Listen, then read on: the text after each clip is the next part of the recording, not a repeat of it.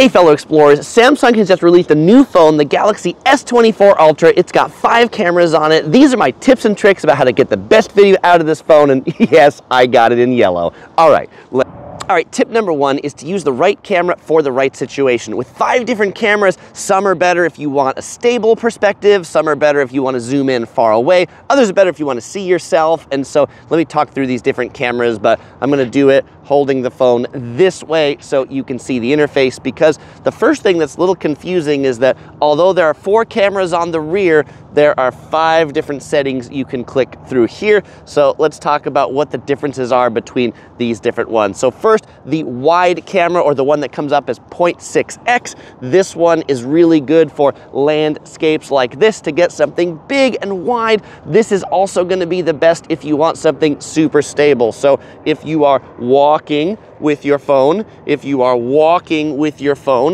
you will find the most stable footage when you are walking to be out of the wide camera.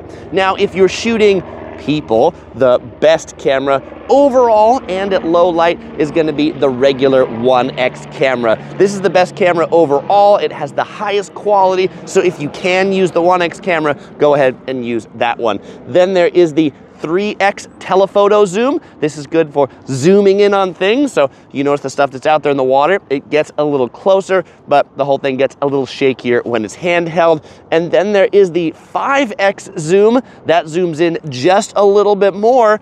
And then the one that says 10x, that's not actually a camera, that is a digital zoom that zooms in there. It's just the same as if you're cropping it in post-production, you're not getting any more quality. And if you pinch like this, you can zoom in or zoom out between those different zoom levels. Note that all of those are going to be digital zoom levels, and so you're actually losing quality when you pinch to zoom in and zoom out. And so my suggestion to you is when you want to zoom, just go ahead and push those buttons, 0.6, 1, 3, and 5, and in this mode it also gives you 2, 10, and 20, but those aren't real lenses. The last lens that you've got on here is the selfie lens, and you get to it by clicking this button right here, and now this starts recording from the selfie camera, the one that is right up here. So the selfie camera, great if you want to see yourself when you're recording. What you need to do when you're using the selfie camera is you need to actually look at the camera right there. What we people, humans, tend to do when using the selfie camera is look at ourselves on the screen. It's very like, you want to look at yourself because you see yourself, because you want to make sure you're framed in. But if you're looking at yourself and you're not looking at the camera, then the viewers won't feel like they're looking at you. Now, the downfall of the selfie camera is the quality of the selfie camera is not as good as the rear 1x camera. And so if you want to get better footage, then you actually don't want to shoot with the selfie camera. You want to shoot with the 1x camera, and you want to shoot like this, because sometimes the 1x camera is a little too close when I do it like this. Then what I will do is, instead of using the selfie camera, I will actually turn it on to the ultra wide camera instead of using 1x, and I will then hold the phone up usually this way. This is gonna like totally mess with my screen recording because now it's upside down, but hopefully I'll be able to flip this video later and make it work, because I'm recording on this device and this device, and I'm screen recording this device to get all these things. But this way, when it's handheld, I can get a pretty wide look. This is pretty stable, and so this is a pretty good pro tip way to do your selfie shots. Again, just know you can't see yourself, but now that your self isn't there, you won't be forced to look at yourself, and you'll just look straight at the camera so the viewers think you're looking at them. Tip number 2 is to set a better video resolution. By default, the S24 comes in FHD 30 mode, which is basically 1080p, and you can click up here at the top and you can change that. You can select HD, which is 720p. You can select UHD, which is 4K resolution, or you can select 8K, and then you can select a variety of different frame rates.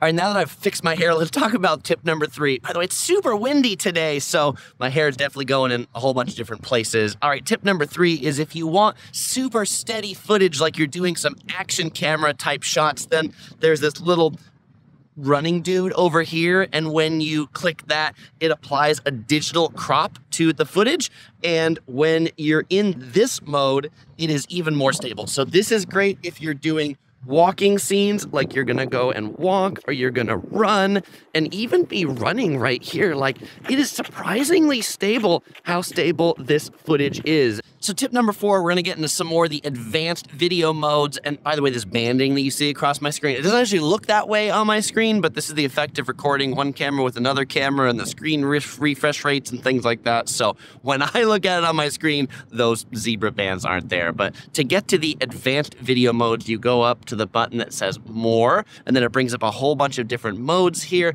The one we're gonna take a look at right now is called dual record. This one used to be called director's view in the previous version of this phone. Now it's called dual record.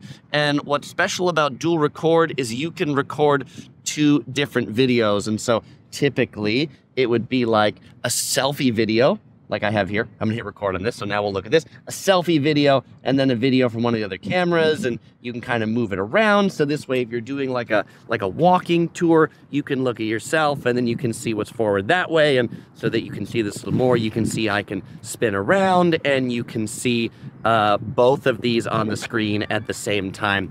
Now, this used to be called director's view because it would just record both of them together, but now you can actually save the videos in separate files. So now that front camera and the rear camera will be recording 2 different files. You can do different things with them in editing, or you can record the video as previewed, which is what I did. But what's really neat in this mode, you've also got like split view options where you can split it like this, but more than just split view is you can actually come over here and select which cameras you want to record in director's view. And they doesn't have to be the selfie camera and the rear cameras. You can select the wide camera and the telephoto camera. And so this is interesting, like if you want to do a walking tour or something like that and get like 2 different perspectives, like one is the wide perspective right here, and then the other one is the distant perspective. If I put them both on the sidewalk, you can see how one is the wide sidewalk and one is the close-up sidewalk. So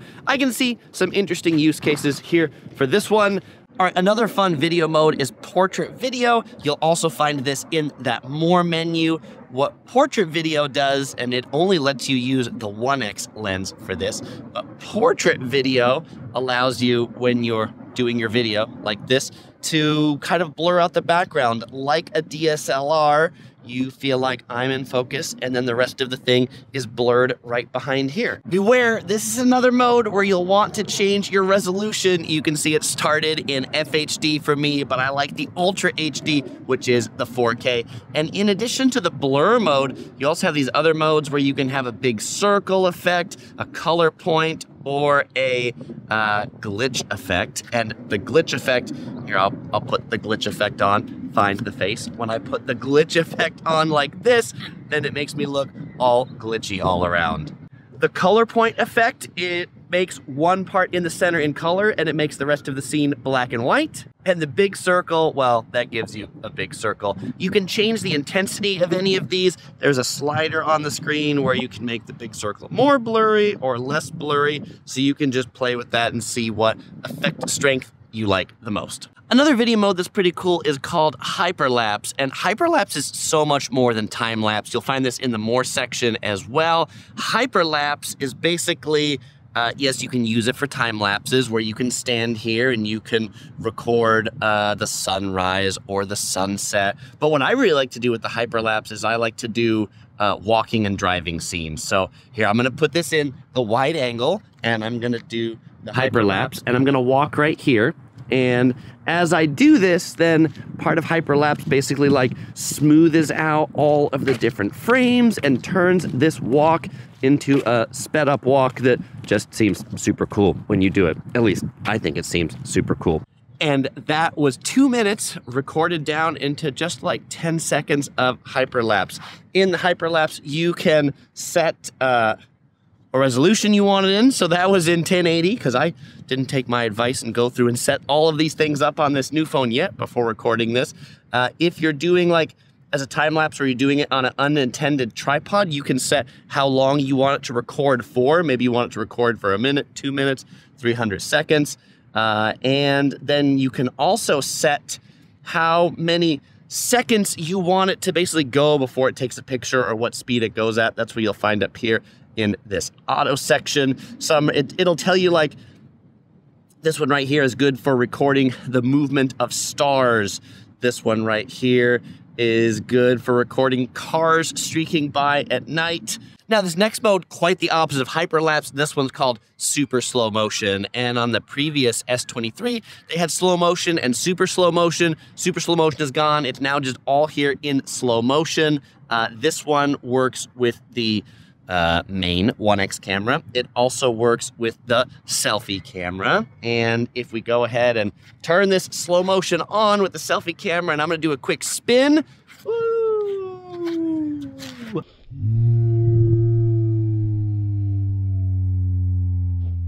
And now instead of slow motion with the selfie camera, if you do it with the rear facing camera, you have the option to change the video resolution.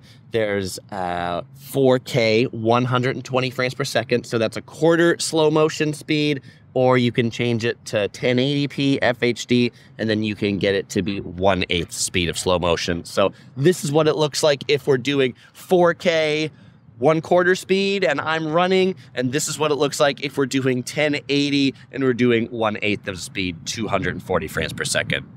Oh, and I think it's also really cool that in the slow motion mode, it actually starts with like regular speed and then it slows down midway through. Another way to get the slow motion, you can just record in 4K 120 frames per second in the normal mode, and then you can slow it down in video editing software later. By the way, if you do intend to be doing some of these slow motion ones or the time lapses, definitely get yourself a tripod, because if you got the camera there for a long time, your arm's gonna be tired, and the slow motion also just looks a lot better when there's no camera shake. I'm having a really great hair day today. I'm sure I'm gonna look back on this video years later and be like, wow, I looked like Doc Brown from Back to the Future with that wind. All right, hopefully it works okay with the microphone. I just realized my microphone wasn't plugged in all this time. Well, some of this time, it was at the beginning, and then my camera fell over on the tripod, and the microphone came out, and it's been a great production with the wind. But how do you make sure your audio is actually recording? Well, if I would have been using Pro video mode to record, I wouldn't have had this issue, because one of the neat things about Pro video mode is you can actually see audio bars right on there to see whether it's recording or not.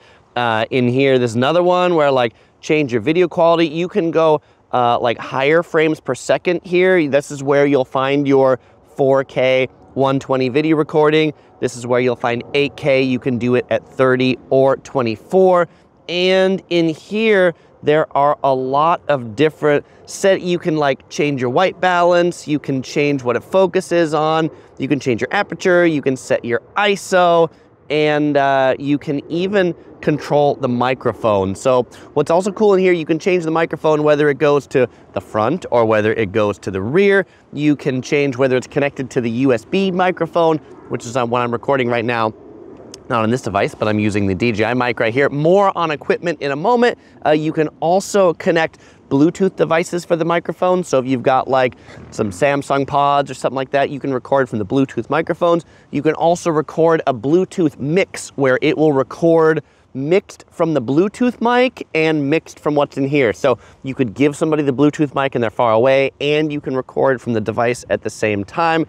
So those are some pretty neat features. And if you're recording in the FHD quality or lower, you can even change like contrast and brightness and things like that while it's recording too. Note that that feature is not available if you're recording in the UHD 4K mode. All right, now that you know all the cool settings and buttons on the phone, let me tell you about some of the gear you'll want from the trunk of my car, because this is where I've got the gear. All right, we talked about keeping your camera steady and stable. You'll want to use a tripod for that. Any tripod will do, as long as it holds a cell phone and it's heavy enough that it doesn't get blown down in the wind. Ha, ha, ha. All right, what I think is also, if you want your phone extra stable, is to get yourself a gimbal. This is the DJI OM6.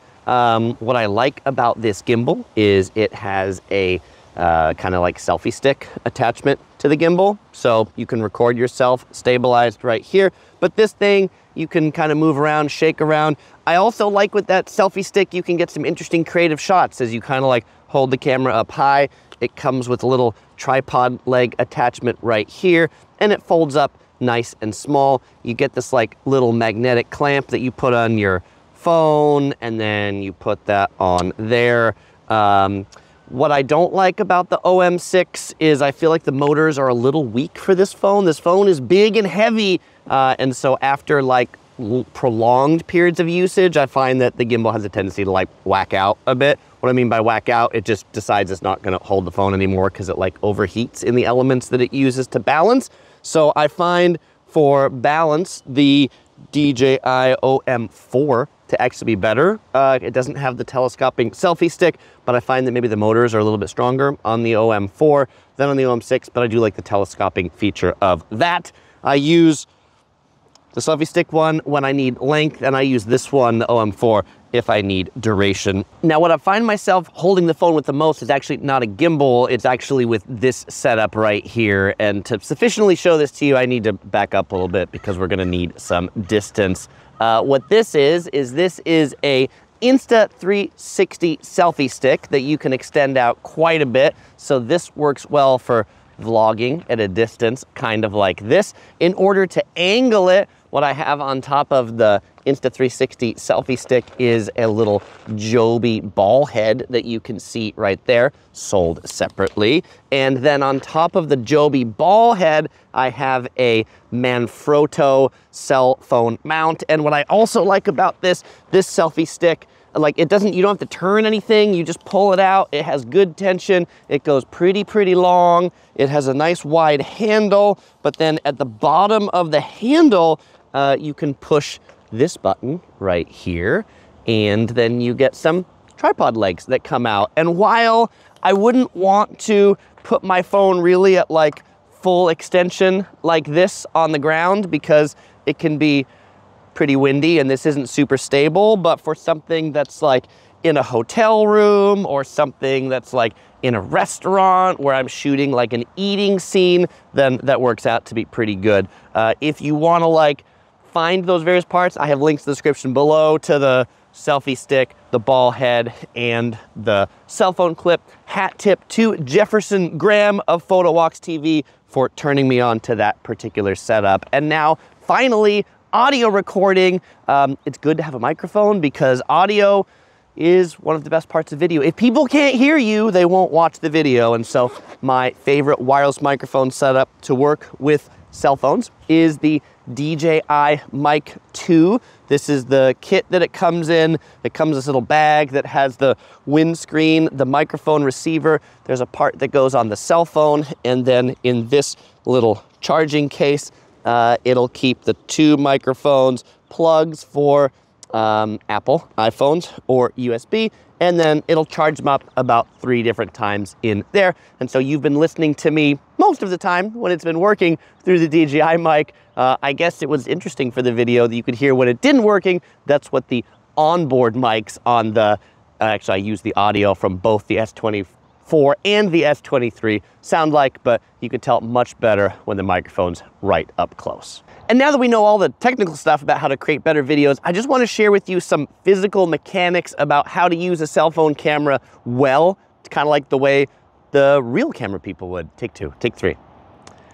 And now that we know all the technical stuff about settings and equipment, I just want to share some physical things about how to actually hold and handle your cell phone that'll help level up your cell phone video game, whether you're using the S24 Ultra or any other cell phone, frankly. So my first tip is do not do this. What's this? This is a pan shot. This is, you know, from every home movie from the 1980s until now, people do this. It just never looks good. You want to have more cinematic movements, the things you see in movies. What do you see in movies? You see them move the camera forward, and you see them move the camera backwards. And they'll often do this on a dolly, but you can do this just by pushing your hands forward or pushing your hands back, or if you're going a distance, walking forward or walking back with this little kind of a ninja walk, as I like to call it. Use 2 hands, hold it about here, you know, at about like neck level. It gives you the most stability. The other thing is, if you want to have some cool looking shots, is don't just always hold the camera at eye level. Try some dolly shots where you get the camera up high and shoot down low, Or when I say down low, get some shots where you're down low. Like some of the cool shots of the water, I don't want to drop this camera in, but some of the cool shots for the water are the ones where you actually kind of like get down here and shoot the water. So don't be afraid to get some interesting angles like that. Or if I was shooting this pier, you know, I can shoot it from eye level like this, or I can shoot it from up high, and all of a sudden it just looks a little bit cooler like that. Well, fellow explorers, if you enjoyed this video, you might want to check out some of my other videos. Maybe you want to see more of San Diego, which is where I'm shooting this. This is fabulous Mission Bay. Check out my San Diego travel guide right here. Or if you want to see some of my other travel gear reviews, where I share some of my other electronics that I use to make videos, including the DJI Osmo Pocket 3. This is another one of my favorite cameras. Check out some more of these videos right here. Links in the description below. As usual, I won't say goodbye because I'll see you over there.